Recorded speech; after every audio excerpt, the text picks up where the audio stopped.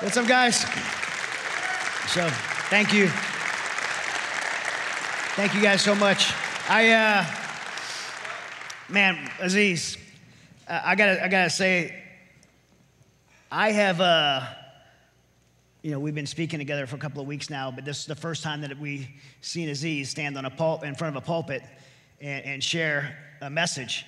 And years ago, I started having these visions and dreams of it before Aziz came to Christ, just these visions and dreams of him standing in front of thousands of men and sharing his testimony of spreading the gospel. And so I leaned over to David, and I'm like, this is prophetic for me. Like, this is fulfilled, like, vision that I've had of you. And I believe that Aziz, God's best is yet to come for you. You did some amazing things in Afghanistan with us, and we've done so many, like we said earlier, hundreds of missions together, but there's thousands of missions more that God has something even greater in store for you, and I'm so proud of you, and I love you so much, and I believe that God's going to use you in such a powerful way. If you look, there's no one right now in the world that's speaking out for these women and children that are left in Afghanistan. There's not a voice for them. And Aziz, you've been perfectly positioned by God himself to be that voice, and I'm super proud of you for having the courage to do it. So, and Pastor Ron, thank you for allowing us to come, man, allowing us to be here this weekend. This church is family to me. You're family to me. I love being here, and I love doing men's events. When I pull in the parking lot and see four-wheel drive trucks and Harley Davidsons and work trucks, it's so awesome. I'm like, man, this is so cool that men would give up their Sunday night to come here and do this. But I do have to say there was one Prius out there. I don't know whose wife let them borrow that. Don't raise your hand. So the great thing about men's events is I always get to start off with a joke. So I want to tell you guys a joke. So, here in Oklahoma, I know you guys got the big mega Bass Pro Shops, right? Where you got like the boats and sell trucks and all kind of stuff. So there's a Bass Pro Shop, and this guy goes his first day as the salesman, and he shows up from the job, and he meets the manager, and the manager tells him, okay, this is what you're going to do. You're going to stay in this section, and you're going to greet customers, find out what they want, take them to it, and then you try to upsell them, right? If they buy something, you try to upsell them to buy something else. So the guy's like, I got it, right? First day on the job, he's there. The manager leaves him, and all day he's there. The manager's going. He comes back, and he says, okay, how was your first day? How much did you sell? He said, well, I sold $163,132.53. He's like, what? How did you sell that much on your first day? He said, well, I was selling a fishing hook, and I upsold them to a set of fishing poles. And then I asked the guy, do you have a boat to go out? And he said, no. So I took him over to the boating section. I put him on a 25-foot skeeter boat, and we got it hooked up, and we went to hook it up to his truck, but his truck didn't have enough to pull. So I took him to automotive, and we traded his truck in and upgraded his truck, and he got a F-250, and then at the end of the day, it totaled $163,000. And the manager's like, hold on, this guy came in for a fishing hook, and you sold him $163,000 worth of stuff? He said, no, he came in for tampons, and I said, man, your weekend's over, you need to go fishing. So,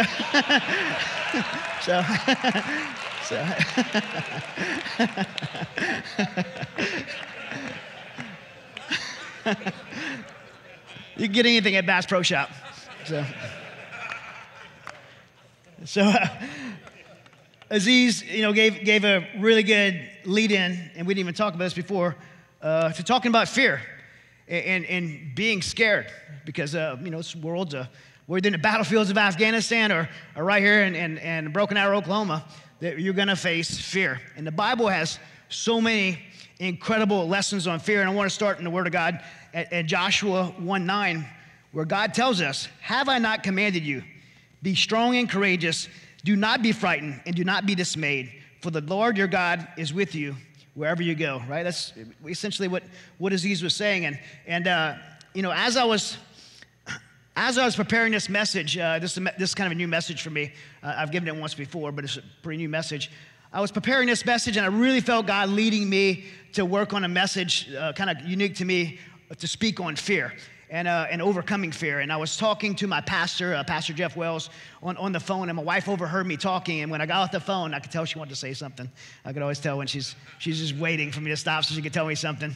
And she's like, I don't think you should give that message on fear. I don't think it's fair for you to get a message on fear. And I'm like, what are you talking about? And I asked her to clarify, and she said that if I challenged people on being afraid, that people wouldn't relate to me because, in her words, I'm not afraid of anything. And so I have to tell you, and be honest, that boosted my ego a little bit, stroked my ego. Like, I mean, from a wife to say, it was maybe a little bit proud from a wife to say that she believes that about me, that I'm not scared of anything. But I have to be honest with both her and all of you guys, that couldn't be further from the truth. The truth is, in fact, that the reason I feel compelled to speak on fear is because fear is something that I've had a lifelong struggle with. And I continue to learn so many spiritual lessons on fear, faith and courage, and ultimately obedience in the face of fear. Because that's what, I mean, we can still do things that seem bold and courageous, but it doesn't mean that we're not scared, right? It just means we have to do them anyway. Especially in the last 2 years, you guys, for those who heard, the evacuations that we did in Afghanistan, the river operation. I mean, how like, man, there was times that I'm like, we're not coming back. Like, this is like a kamikaze deal. Like, and there were times that it was pretty scary. And then people were telling us, like, there were people on social media, like, you guys are gonna get killed. There were actually people on social media telling us, I hope you guys die out there so you learn a lesson for going into this situation that you guys are in over your head with. We knew, we've been around a long time. Like, I'd spent 14 years in special operations community. I knew what we were getting into. And it was, in fact, very scary. The operations in Ukraine, man, I don't care who you are. Like, we were in Ukraine. I had IDF, me and Sea-Spray, just the two of us, just 2 months ago, were in Izum, Ukraine. We went in, the Russians had it occupied for 6 months. And we went in with the unit, just two of us, as they retook that area. And as we passed through the Izum in the Russian line of defense, the Russians closed in behind us. So we were with the Ukrainian unit, like literally, as we're moving, I counted and I showed it to Pastor Ron, like 60 dead or dying Russian soldiers, tanks blown up, smoldering. We had Russian MiGs fly over us, dropping ordnance. I never had military air over me in all my time in combat because usually we have the air. And I got a message, not to dime Pastor Ron out, but my board of directors, Steve Toth and Pastor Ron, are telling me, hey, you need to come home. Like, can we talk you into coming home? And I'm like, I can't. God's put me out here, and I'm like, I'm not going to do anything stupid, but I have to be here right now. And in fairness to Pastor Ron, he said he knew my answer before he called. But nonetheless, all that, it was scary. I mean, IDF, indirect fire, was hitting with 100 yards from us. I never, in all my time in Afghanistan, seen that level of kinetic combat, like dirt flying on you in the movies. I ran to get cover behind this wall, and when the next impact hit, the windows blew out of that building. I mean, there's been some scary times. And I want to take you back to this one operation that I did in Afghanistan. I was in the area called the FATA, the federally administered tribal area. And what the FATA is, it's a gray area between the border of Afghanistan and Pakistan, because the tribal people, they don't know what Afghanistan or Pakistan is. They don't know about a border or care. All they know is they lived there for thousands of years, their family has, and they just, they care about their goats and their crops and their wives and kids. That's all they care about. Like, borders don't mean anything to them. And so, in fairness, there's a gray area that's called the federally administered tribal area, and conventional military forces were not allowed during the Afghanistan war to go in there and go after the Taliban because of this gray area kind of bordering Pakistan.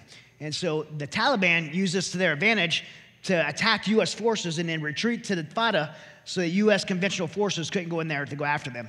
But the special operations community was allowed to do certain missions in the FATA to go capture or kill and precisely target bad guys. And me being on a task force I was on, I had a lot of missions in the FATA. Aziz came in the FATA with me plenty of times to do non-permissive environment missions. In this one particular operation I was on, I was with a guy named Andy, who was a 25-year Navy SEAL, most of his time at SEAL Team 6, CIA operative, really experienced guy, different name.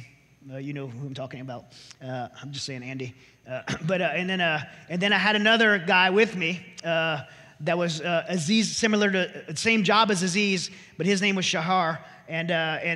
So Aziz wasn't on this operation. By the way, Aziz is way better, but Shahar's pretty cool too. And so I'm on this operation, and we go into this area, and we're going to do a feasibility study for future operations to get a pretty high-level guy. And we're driving in this area called the Ferry Meadows. If you want to see one of the most beautiful areas on the planet, look it up later. It's Ferry Meadows. We're driving to a mountain called Nanga Parbat, which many people have heard of K2. K2 is the highest mountain in Pakistan to climb. It's like one of the most desirable mountains to climb.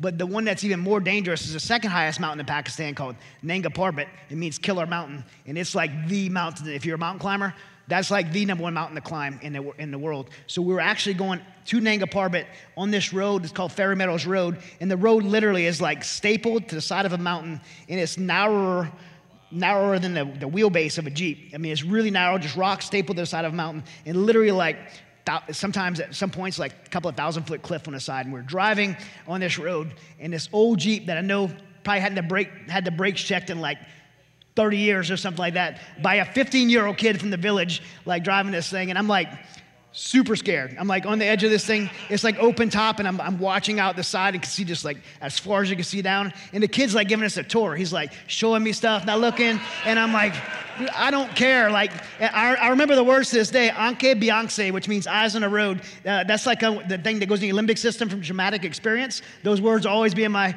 mind, like Anke Bianxe, eyes on the road. I'm telling him, I'm like, stop, I don't want the tour right now, man. And so he's driving us through there. And after we get through this, like, nail-biting drive, we make it in this beautiful meadow, Ferry Meadows. Again, one of the most beautiful places. I mean, 14,000 feet at the base, these lush green fields, rolling hills, a river going like through it. It's surrounded by 25,000-foot mountain peaks, just snow-capped. It's absolutely amazing. And we stopped just to take it in, and we're like parked on the side of the road, and we get out of the Jeep, and it's myself, Andy, and Shahar, and the driver. And Andy, in addition to being a lifelong special operations guy, he's also like an outdoor enthusiast. So he had this really big camera, not just for operations. Like, he loved taking these pictures. So he starts snapping pictures, and he makes this huge cultural error. There's these little kids playing in the river, and he takes some pictures of them, which is like a huge no-no. I mean, this is pretty much all Taliban area. And he takes these pictures of these little kids. And right when he took it, all of a sudden I hear this screaming of this lady. And it wasn't like she was in trouble. It was like rage. And this old lady is like running towards us, just screaming, and she got like fire in her eyes. And she stops in the river and picks up these 2 river rocks. And she throws one, picks up another one, and starts running towards us. And she was gaining a lot of ground for old lady. She was like 80 years old. She's like moving. And I'm like, oh my gosh, she's coming for us. And these 2 guys that probably were Taliban were trying to stop her, but the whole time they were like laughing. They were cracking up at us because they knew what was going on. And I'm like, oh man, and she's coming towards us. And Shahar's like, don't touch her. Don't, just stay away from her, because if you touch her, like, it's gonna be a lot of problems. And so she's running after us. And so as she gets closer, she launches one of these rocks, and it's like coming straight for us. And she had like a heck of an arm, man. And we like start running in circles around the Jeep, like Keystone Cops, and like literally we're like fend for ourselves. Like, I'm pushing Andy behind me. We're like fighting to get away from this lady. And we're going in circles around this open top Jeep. Like, and then we finally, like, the Taliban guys got her to stop. And she's like looking at us, like still raging. And she did a few like little feints, like these. And we're like, so she I mean, these three like 2 special operations guys, and you know, Shahar's like this mountain man, like 3 tough dudes, just scared to death by this old lady. And when that night, when I finally laid down on the ground to get some sleep, and it's beautiful out, you could see like literally like see space, the stars looking up. It was so beautiful. I'm late at night, and I wasn't worried about the Taliban coming to get me. I was worried about that crazy old tribal lady with fire in eyes and a heck of an arm. And I even woke up dreaming about her finding us. So the truth is, there have actually been, in contrast to my wife would believe, the truth is, there's been many times in my life that I was not only scared, but terrified to do things that needed to be done. But isn't that all of us in some form or another, right? At some point in our lives, whether in a war zone or in the challenges of everyday life, no matter who you are, or how tough you are, or how smart you are, how much training you have to do something, you will face fear. In this world, you're going to face fear. The question isn't if you're going to face fear, but when you do, how will you respond to it? Right? How are you going to respond to that fear? Will you steady your trembling knees and move forward? Or will you allow fear to win? Will you allow fear to paralyze you and keep you from your goals, from your dreams, from your maximum potential, and ultimately keep you from the things that God created you to do? Right? What will you do in response to that fear? Author Shay Richardson said this: courage is not living without fear. Courage is being scared to death and doing the right thing anyway. Or the great, that is a great quote, but the great theologian John Wayne said it like this. He said, courage is being scared to death, but saddling up anyway. Right? That's what courage is about, right? It doesn't mean we're not scared. It means that we, in spite of our fear, we do it anyway, especially when it's the right thing to do. Now, there are a variety of things that we could have fear about and that we face every day. Physical harm. Most of us are scared of being physically hurt. I know I am. I don't want to be hurt physically. I don't like pain like anyone else. Most of us are scared of physical harm. Most of us are scared of death. We all could feel our mortality. You can't get out of this world alive, right? We all know we're going to die. And most of us, when we think about it, we're like, most people fear death, even if not of ourselves, of our children, of our people we love and care about. If you've ever been a parent, around the age of 16 years old, when they get that driver's license, you don't sit so easy for a few years. You're worried about the death of your loved ones. Even if you are a believer, even if you believe in eternity, that fear is just right there below the surface. We fear illness and suffering. Even Christians, believers and non-believers, we fear eternity, the unknown of eternity. These are things that we struggle with, and if we're honest, we could be fearful of.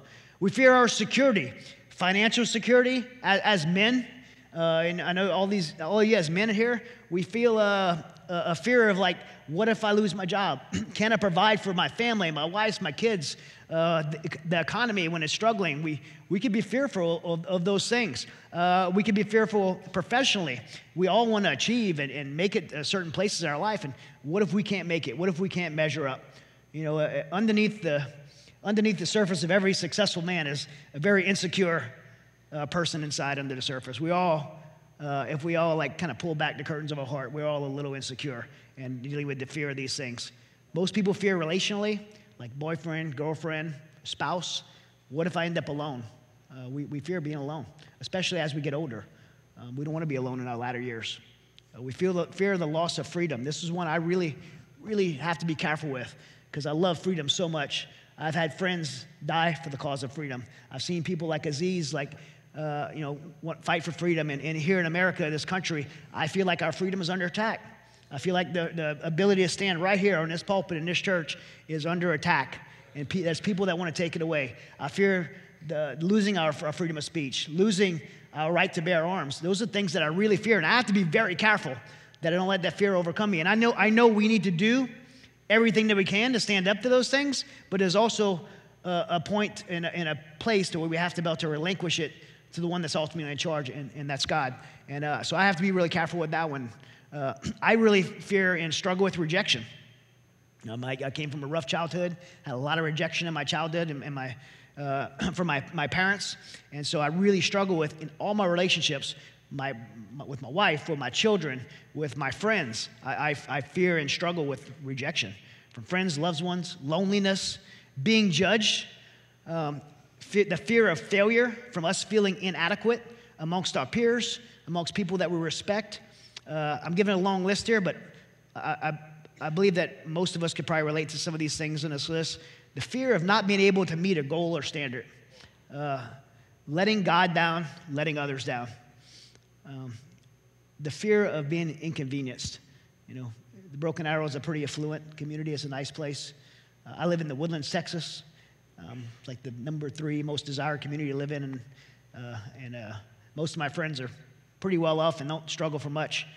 And we fear sometimes stepping out of our comfort zone because we're so comfortable in our perfect little utopias, and we don't really want to step out. Sometimes I'm kind of bougie and love my little Woodlands neighborhood, and then, you know, I'm laying on my recliner, and I got my pool in my backyard. I go in my hot tub at night and just relaxing. And next thing you know, I'm in Ukraine spending 10 days in the passenger seat of a car with guns and bullets in my ribs. And you know, it's nice to be able to step out of the environment a little bit and get back in the real world. But we fear giving up things that we enjoy. We don't like to give up things we enjoy. We fear the uncertainty of the future. And I think oftentimes we in America lean into this guarantees of playing it safe. We want to play it safe, and we're not willing to risk. And the Bible doesn't teach that. The Bible doesn't teach in any part. I've read this book, and you look at the people that came before us. These people that God challenged to take risks and do difficult things and uncomfortable things and things that were not popular.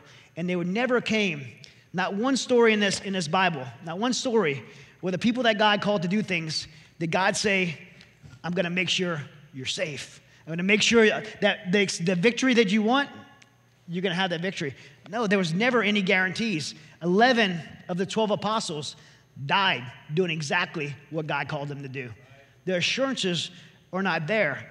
It's the obedience that needs to be there from us, right? And the Bible talks about fear very often. In fact, the last time I spoke here, I spoke of this. The Bible, in fact, says, do not fear 365 times. That's one for every day of the year. I think God's trying to make a point here, right? Do not fear.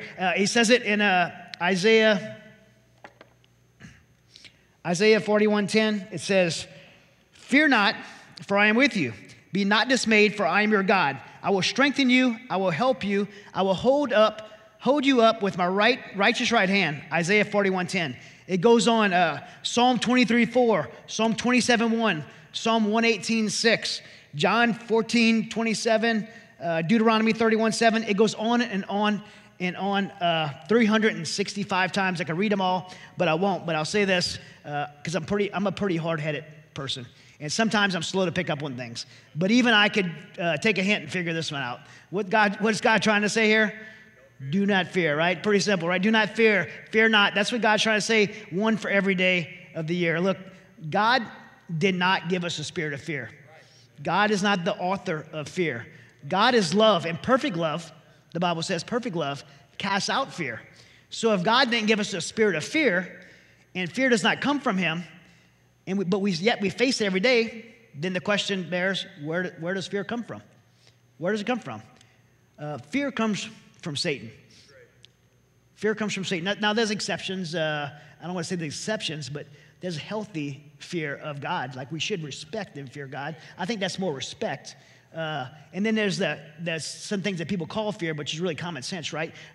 Say, I'm scared to step on the highway in traffic. That's not really fear. That's common sense, right? I'm scared to walk out of an airplane without a parachute. No, that's common sense. That's not fear. I believe all fear that comes in our head, and there's this voice that comes in our head that tells us not to do the things that we were created to do. That's the fear I'm talking about. There's two voices that are coming in your head. One is the voice of truth, where God's going to speak to you and burden your heart to do the incredible and bold and courageous things that he created you to do. And there's another voice, a voice of lies, a voice of the enemy that's going to tell you you're not good enough. You're not adequate enough. Because of your past, you can't do it. Because of what people think about you, you can't do that. That is the fear that the enemy puts into you, and that is a demonic spirit. I want to make this point very clear. That fear is a demonic spirit. That's not an emotion. It's not a feeling. And I think it's important to pause here and realize that when you feel and hear that voice and you feel that fear, you have to know that's not your emotions, that's not your feelings. It is a demonic spirit. Whether you believe in that stuff or not, that stuff is real, and that's the enemy whispering in your ear.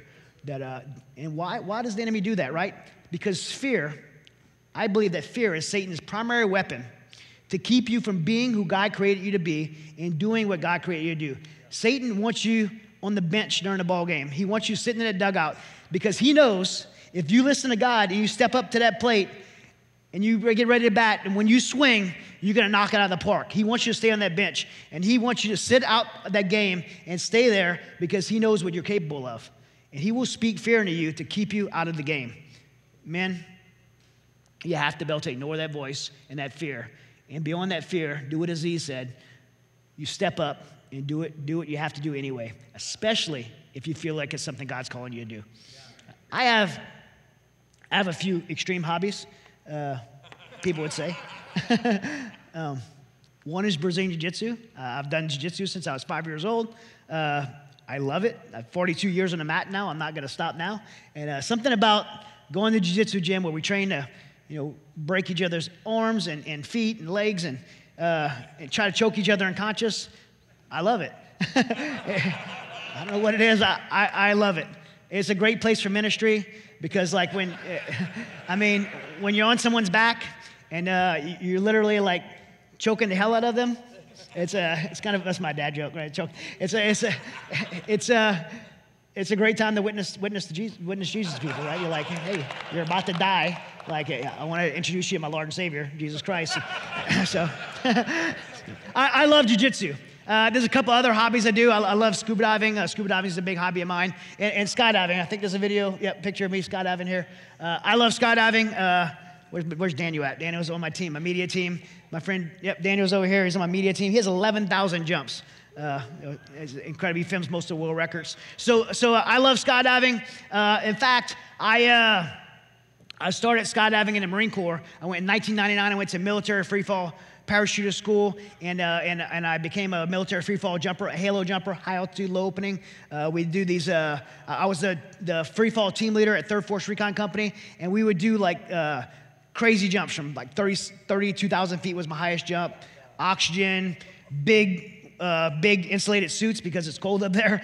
It's very sub-zero up there, and got oxygen on your face, weapons, giant backpacks of equipment. We even had sometimes our teams would do barrels, which are like 500-pound barrels, jumping motorcycles and Zodiac boats and stuff in free fall. So I love doing jump, and I got like 450 jumps, which is a lot of jumps from military.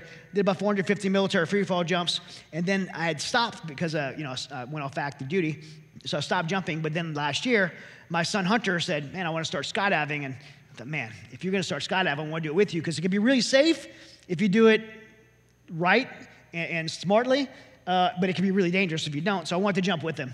And so in the last few months, I was like, I'll just get back into it slowly. In the last few months, I racked up another 100 jumps because I kind of go overboard on things. But I just really love jumping. And recently, I had passed my 500th jump, which is a milestone in skydiving because when you reach your 500th jump, that's the number of jumps you need to get your highest rated license, which is your D license, and when you can start instructing and coaching. So when I got to my 500 jump, this is milestone. You're always supposed to do something very celebratory like this for this milestone 500th jump. And so a lot of people, skydivers are kind of weirdos and crazy, so a lot of people do all kind of crazy things. One of the things that's most popular is people jump naked. And but because of my ministry, I thought that wouldn't be a good idea. And so I didn't do it. I didn't do it. And there's a lot of other things people do, like the gorilla suit thing. And everybody does that. So I wanted to do something different. So I said, I'm going to eat a hamburger on my way down in free fall. So that was, so I think I got a picture of me eating a hamburger in free fall. I got a few bites out of it. And so if you notice the wrappers in and out, is there Whataburger here? Is this the Whataburger country? So I know, like, everybody thinks In-N-Out's bad because it's California and it's like Whataburger country. But you got to hear me out. Like, first of all, Whataburger, it's like nasty and greasy. It's always cold. And In-N-Out's like super fresh and yeah, so I like In-N-Out. And full disclosure, Pastor Ron serves with Sean Ellickson and Lindsay Snyder, or the owners of In-N-Out. They're amazing Christian people, and they on our board at Mighty Oaks. So I'm team In-N-Out. So you guys can eat those nasty Whataburgers. But what I discovered through skydiving, and is that when we face fear, anytime we face fear, doing a hobby or whatever, it brings us closer to God. And this is skydiving is an example, but anytime we face fear, if we like, man, we get all of a sudden, my wife gets diagnosed with cancer, right away, where are you going to turn? Especially as a Christian, it's going to bring you closer to God.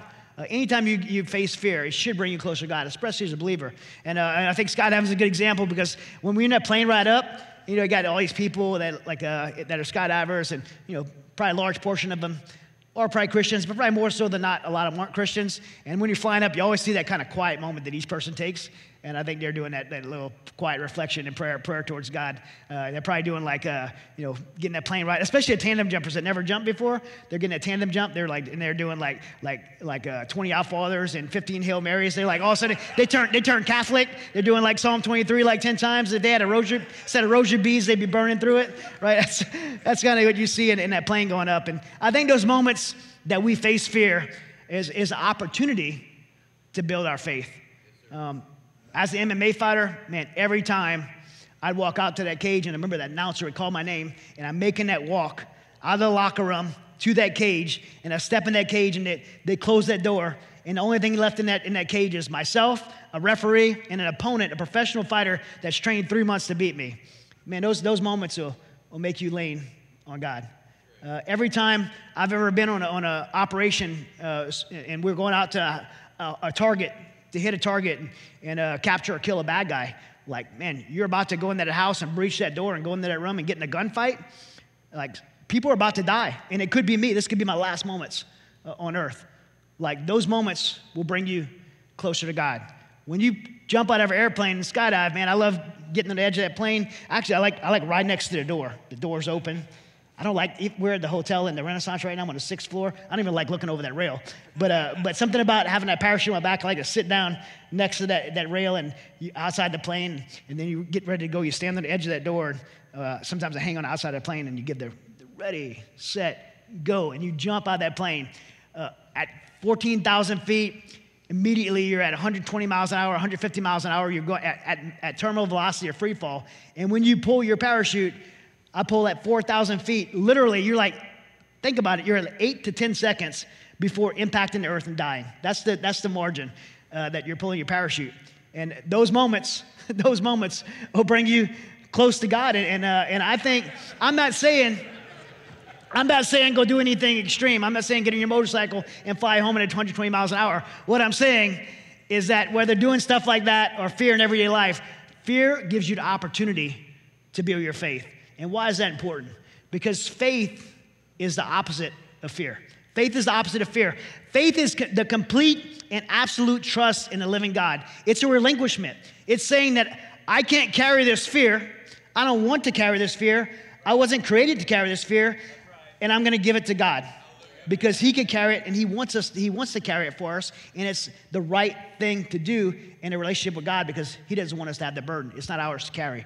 Fear actually manifests itself and thrives in the absence of faith. If you don't have faith in God, I don't know how people can even live in this country right now with everything that's going on. With the absence of faith, fear manifests and it takes root and it will corrode your soul and destroy you.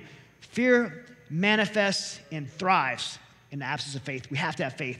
And as an old special operations dude and a retired professional fighter, I consider myself a strategist. And so when it comes to faith, I look at, I'm this way to everything I look at in my life, I try to have a strategy for. It's just kind of how my mind works. And I look back at every time I've ever faced an opponent, whether in a battlefield of combat or in an MMA ring, I took time to study my opponent. When I went to Afghanistan the first time, I wanted to study Afghanistan. Afghanistan it's called the graveyard of empires. There's been nothing but wars in Afghanistan. I read battles from Alexander the Great to the Russians. Like, I read all about the battles in Afghanistan, why people won and why people lost, and how the Afghanistan always pushed people out. I learned about who the Taliban was. I learned the history of them. I want to know their culture and their ideology. I want to know what they believed. It's very important to know your enemy. When I went to Pakistan, I spent 4 months learning who the Pakistan ISI was, their intelligence agency, and how their relationship intertwined with the Taliban and who I was facing.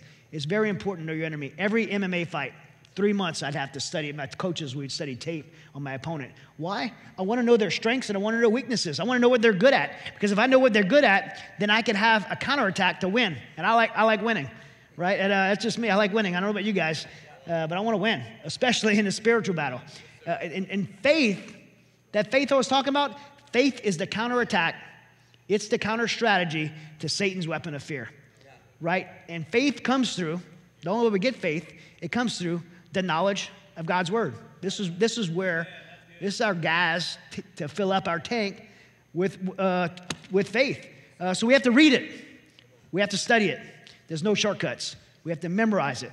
We have to sow it in our hearts and our minds so that that way it's in your soul. And when an enemy comes, and he will come, that you're going to be equipped for battle with the full armor of God. Yeah. So where do you find this? One, you can pick up this book and read it. Two, every Sunday, I think Pastor Ron meets you right here and shares the word with you. He teaches you. This church is full of Bible studies and small groups and places to connect and get fed God's word. I have on my phone, I keep this with me, and because it's always with me. It's like my wife calls it my pacemaker, because if I'm without it for 5 minutes, I'll die. I can leave my car keys, I can leave my wallet, but if I lose this thing, I'm in trouble, right?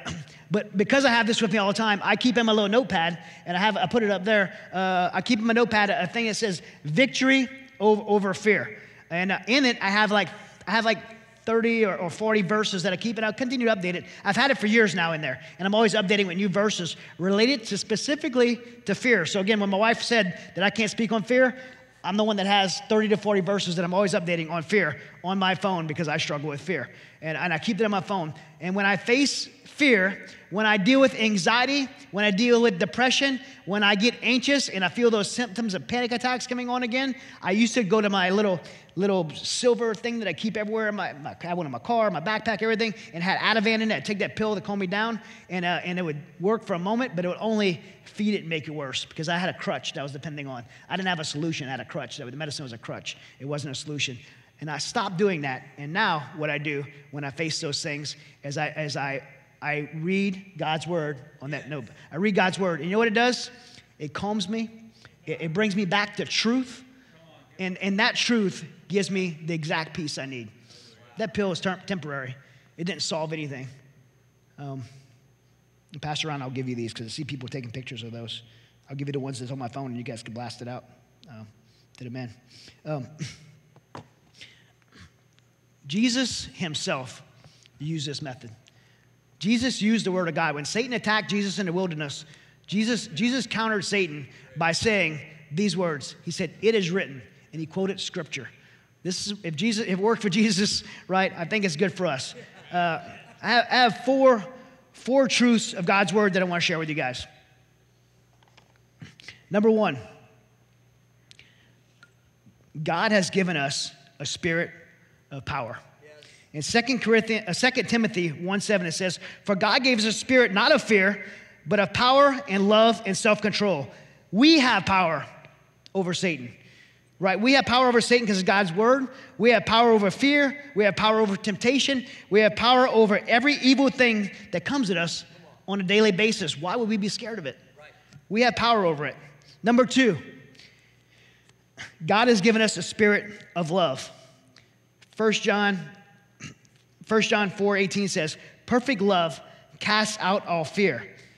Fear actually brings with it a thought of punishment for our mistakes, right? We could inappropriately fear God. I believe we have to have a healthy respect for God. I think there is a healthy fear of God. But we should not fear God's wrath because we're in a relationship with him. Fear will make us separate us from the Creator because we are scared of him and we feel like he's unapproachable.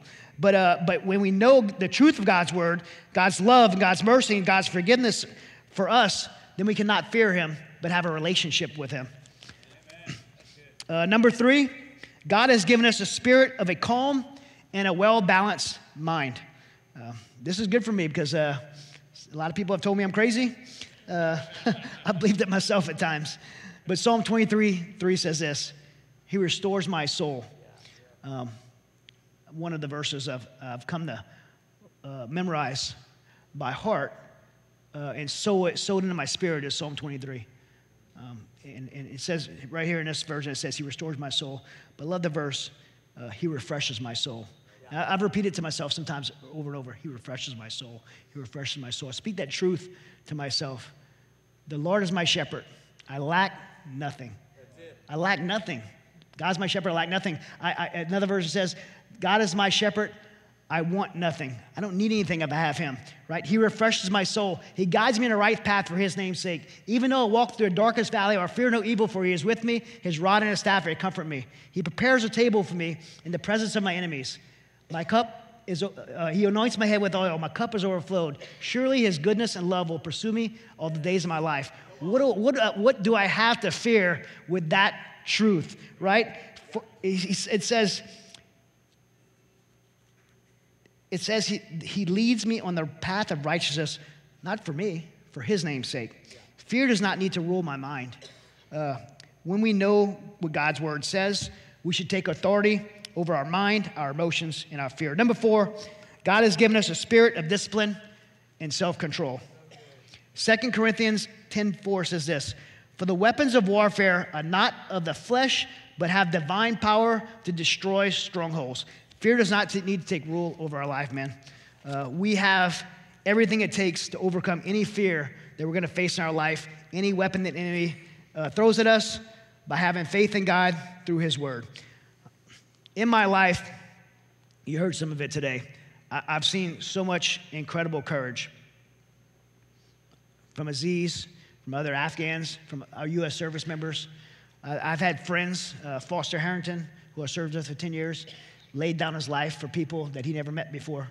I've seen incredible sacrifice and incredible courage in my life. I've been very, very privileged to see that firsthand, and especially in combat.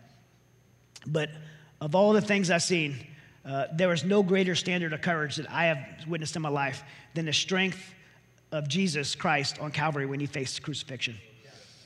For days, months, even years before crucifixion, his anticipation was building for that very moment.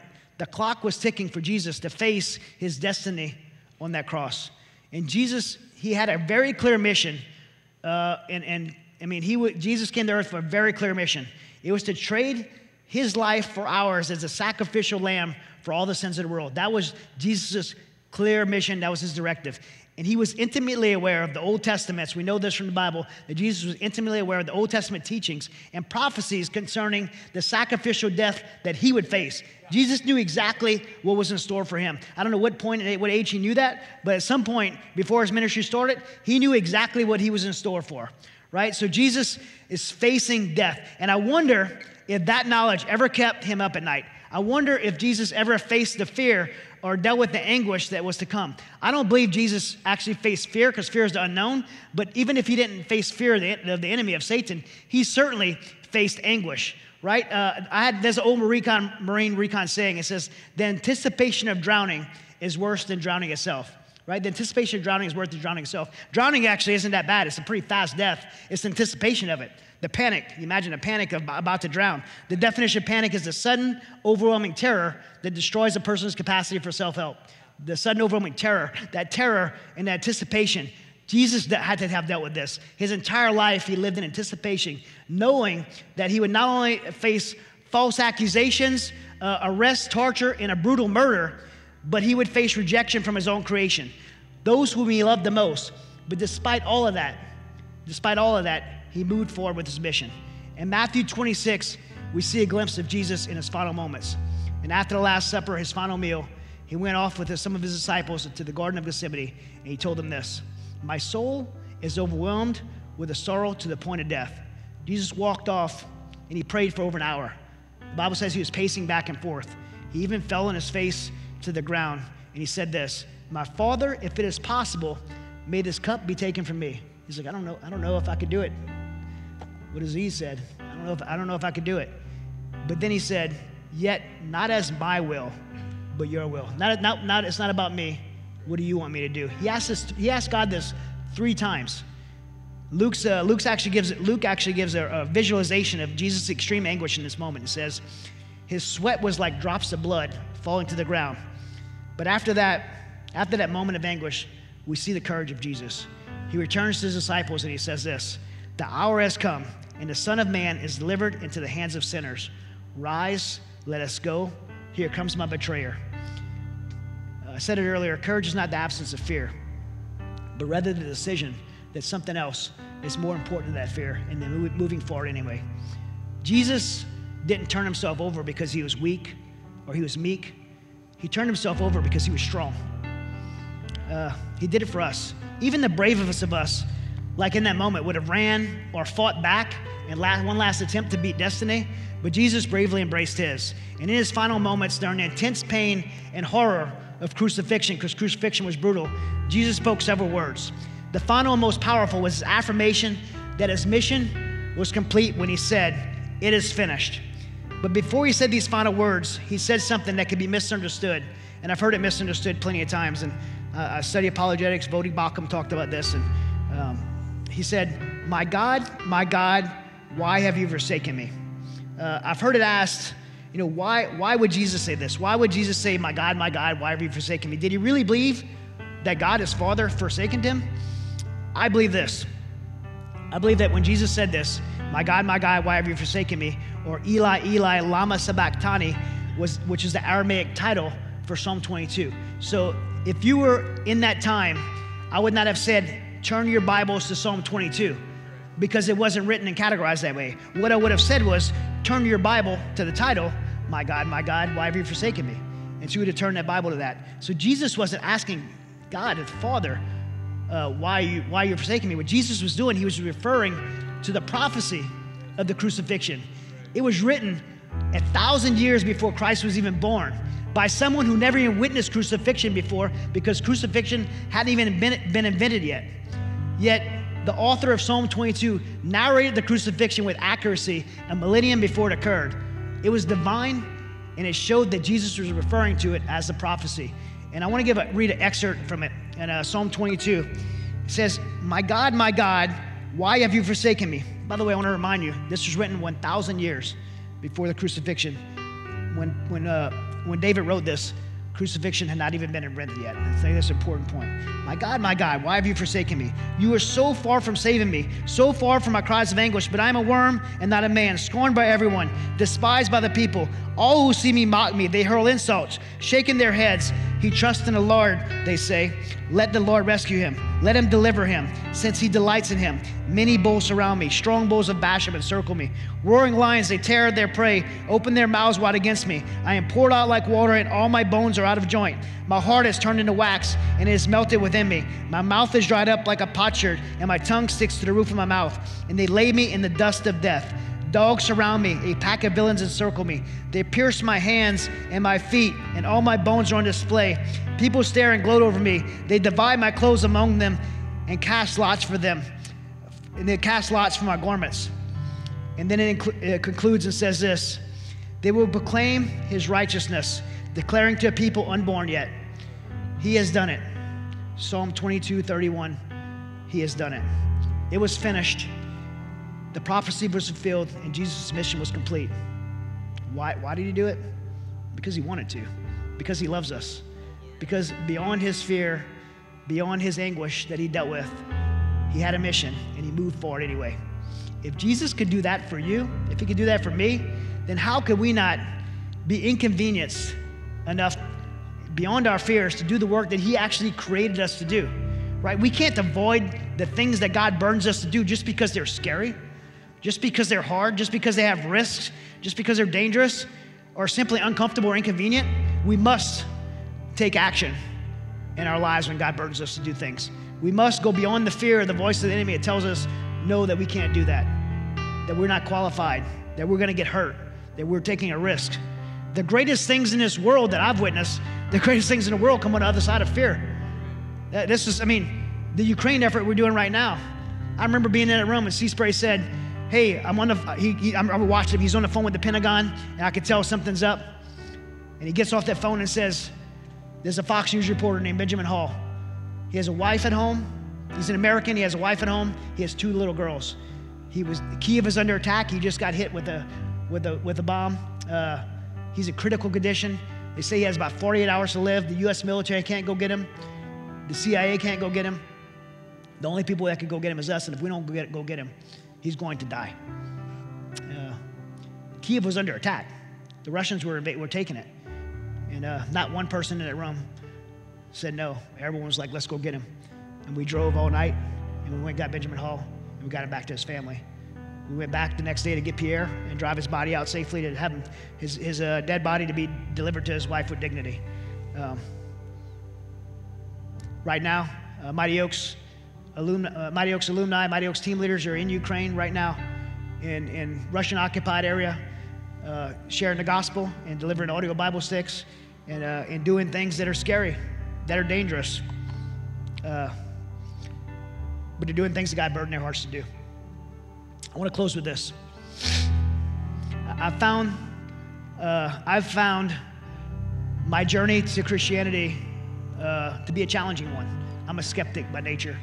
I don't take things for face value. I'm not the kind of guy that goes into a church and says, I'm going to believe it because he believes that. I challenge everyone, especially if you're here today and you're new to faith and you have your doubts and skepticism like I have. I challenge you to ask the hard questions. You should ask the hard questions. I can assure you it's only going to build your faith.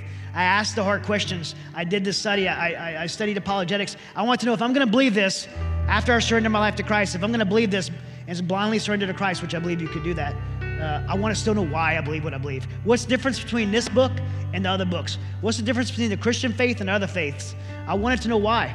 And I studied this book. I went for the search and answers, And this book makes some incredibly bold claims. It does. But I'm convinced beyond every bit of certainty that every one of those bold claims are absolute truth. I've read this thing cover to cover. And this book is different than any other book because it's alive. And through going all through all the scriptures from the beginning to end, the most powerful verse in this book to me. And everybody asks what's their favorite verse, and I wouldn't say it's my favorite verse, but to me it's the most powerful verse. It's Genesis 1:1, the very first verse of the Bible. In fact, it's the very first 10 words of the Bible. In the beginning, God created the heavens and the earth. I think that's the most powerful words of the Bible. Genesis 1:1, in the beginning, God created the heavens and the earth. So why would I say that's the most powerful verse? Here's why. Because if you believe that in the beginning, God created the heavens and the earth, if you believe that God created all, then you must recognize that if he created all, then he has authority over all. And if God has authority over all, then God is sovereign. And if he's sovereign, then you can trust him. You can trust that he holds it all in the palm of his hands. He holds your personal lives, your safety, your security, your future, all of it on earth and eternal. He holds it all in the palm of his hands. And if you could grasp that and believe that, then you could hold the faith that it gives us the power to overcome any fear that Satan in this world will throw at you. Can we pray? Lord, I thank you that you've created us not just because, Lord. You created us for mission and a purpose, and each one of us, if we still have a breath in our lungs, we still have that mission and purpose that you created us for. And the enemy of you, the enemy of us, the enemy of the spiritual realm that we battle with daily, Lord, he knows how dangerous we are to him for the kingdom. He speaks fear to us, Lord. He speaks lies to us. Lord, I thank you for your truth through your word, and I pray for each man here that they will have the intentionality to pick up that book, to lock arms with their brothers, to join a church in this community if they're not in it. Lord, to take a step further, to really know your word, so that they will have a faith that will overstand any fear that the enemy puts before them, Lord. And I pray that these men be men of courage, they be men of intentionality, they be men of purpose, and they will do incredible things through you that only they can do with you, Lord. And I just pray for that in Jesus' name. Lord, I ask that if you guys could keep your heads bowed, please. Men, I know that one of the biggest fears that men face because of our own pride and our own egos is the fear of living outside of ourselves and saying we could do it and relinquishing our lives to God. That fear of just stepping out from where you are and say, Jesus, I can't do it. I need you. My life's a wreck and I need you. That is probably one of the biggest things that men deal with fear. And it's because of the same thing I mentioned earlier. It's because the enemy is whispering in your ear that you don't need Jesus, and he's speaking to your own ego and your own pride to say that it's stupid, it's embarrassing, and you get in your own way by listening to the enemy. And I want to challenge you today, as I'm challenging you to step out and encourage beyond fear. If that's you, that you will make that bold decision today to step out of that fear, to deny the lies of the enemy, and step in their relationship with Christ and begin your journey to be exactly the man that God created you to be. And if that's you today, then I would like you to raise your hand to me, and I want to just pray right where you are. Thank you. Thank you, sir. Thank you. That's the courage. That's the courage that we need to see. And man, you can put you guys put your hands down. God bless you. Lord, I just pray for these men that raise their hand, Lord, that they will acknowledge that you can do something for them that they can't do alone, Lord, that you came here to sit on that cross and die for their sins so that they could be the men that you created them to be, Lord. And I pray that they will be connected here in this church or the church that they're from, Lord, and they will lock arms with brothers and move forward courageously in the lives that you created them to live. In Jesus' name. We have some hands raised, so let's give them a clap. Thank you guys so much. God bless you guys. Thank you, Pastor Ron. Love you, man.